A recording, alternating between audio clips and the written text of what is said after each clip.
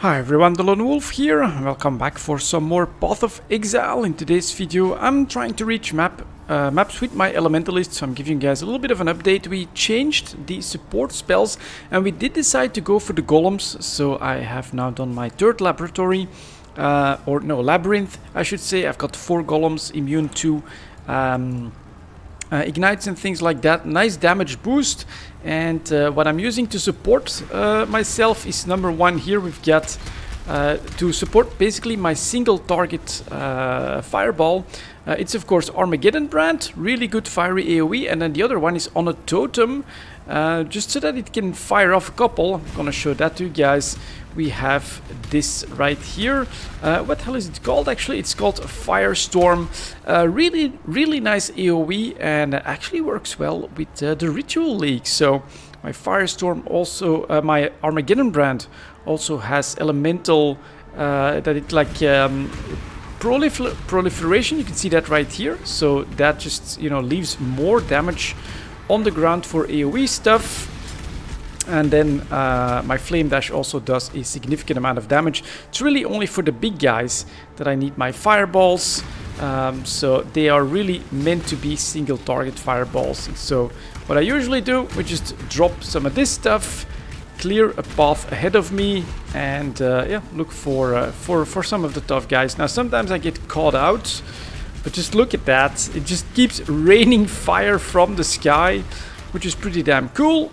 And we can go for that first ritual over there. So one of the things that I've learned here, the more stuff you kill within the ritual circle at first, the harder they get. And then all of this, I think, comes into your next ritual as well. So if you can destroy a boss within this circle, it'll show up on the next one and the next one.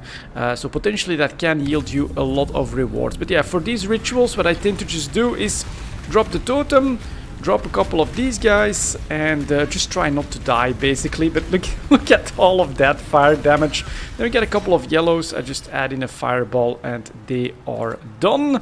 And then here access very specific. Yeah, I'm actually going to take that. I did watch a couple of videos and noted that normally these rituals become a lot more rewarding once you get into maps. So we shouldn't, you know, waste too much time on them while we're still reaching that point. Here we go. That's good. And you may wonder, why am I not using some other golems? It's because right now I just don't have the agility to use any of the other ones, so still need to work on that a little bit. I think an earth golem would definitely help in the mix here. And that's it. We got to go straight to Kitava. All right, let's talk to Sin, and then let's see what we can do here in the Altar of Hunger. So there she is, gonna drop these guys, and then gonna do couple of fireballs in her general direction, try and avoid the damage that should be avoidable. Reset the totem. There we go. First phase is done. Heart is exposed. Let's put all that stuff on there.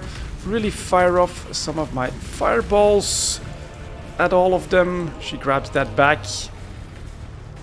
And we are... Oh, I'm using my mana pot a little bit too much, so let's be careful. Really don't want to take too much damage here. Whoops, get out of that. Okay, that's honestly going pretty damn well. I love the resummoning, automatic resummoning of my little guys as well. So here we go. Just use those big attacks. Do need to do a little bit of mana here. There we go. Next phase is down. Heart is there again. Dropping that stuff, adding in a couple more of these. There we go. Good, good, good, good. Alright. It's just sheer damage. I'm really not tanky. 2500 HP, 1200 for Mind Over Matter. It's not a lot. Grabbing Sin, that's okay. Just gonna toss in some fireballs. For now, we're staying out of trouble decently well. Gonna drop full firebrands. What the hell? And that got me. Jesus Christ, that full fire damage thing got me. I think I don't have... I actually think that I don't have anyone... yeah, removes burning on use. Why the hell didn't that work? So we actually just got wrecked on that Kitava right at the end. Right at the end, she just did so much AoE that I was in too much trouble. And there we go. So... they just managed to make it, but not without dying. Luckily, I am playing in softcore.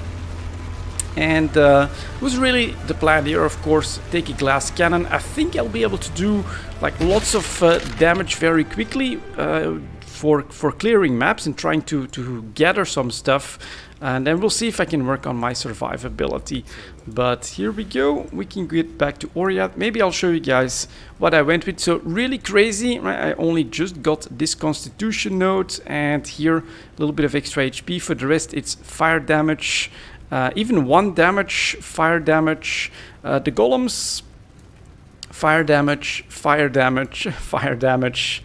And more fire damage here as well. I actually got a really good socket, I think. 15% fire damage, 8% mana, 15 cold rest, 12 cold and lightning rest. That's definitely pretty damn good. And then here is the Ascension, right? Took Shaper of Flames, Leech of the Primordial, and Elemancer for the 35% chance to avoid elemental ailments per summoned golem. So we should be pretty good. But we'll see. When it comes to the maps, of course, there's all that new in-game stuff and everything else to discover. So lots of work still to do, but got my first character there, my fiery elementalist. Thank you very much for watching, guys. And as always, I'll see you next time.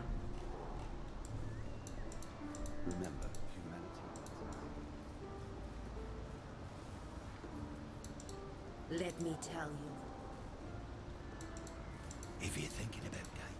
By the light of Ramako,